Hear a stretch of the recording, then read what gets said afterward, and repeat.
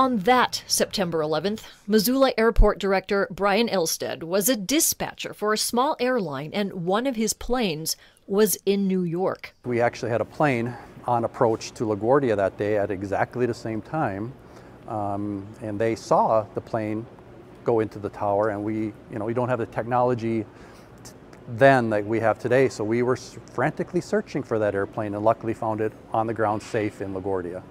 That moment did not deter him from a career in aviation. Now he's in charge of Missoula's airport with its newly designed terminal and with the latest security measures to screen for dangers, the kind that didn't seem necessary 22 years ago. I mean, it used to be where, unfortunately, box cutters and small knives could go on board, and security was more of the behind the scenes. Anybody could go back through security, whether you had a ticket or not.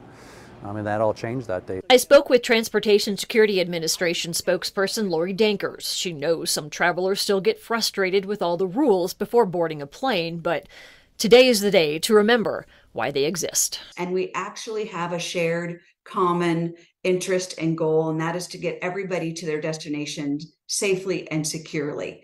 We know that the people on 9/11 who boarded those planes intended to have that happen, and it didn't. She tells me the technology to keep air travel safe continues to evolve. Someday it could include mobile IDs or facial recognition to help keep threats out of the air by making sure they never get off the ground.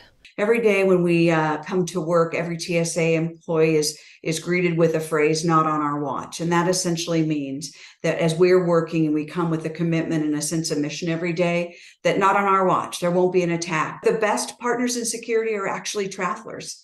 They see more, they report more, and that is extremely helpful. And one of the things we're grateful for is the role that they play, and we count on them to be great partners in security. In Missoula, Jill Valley, MTN News.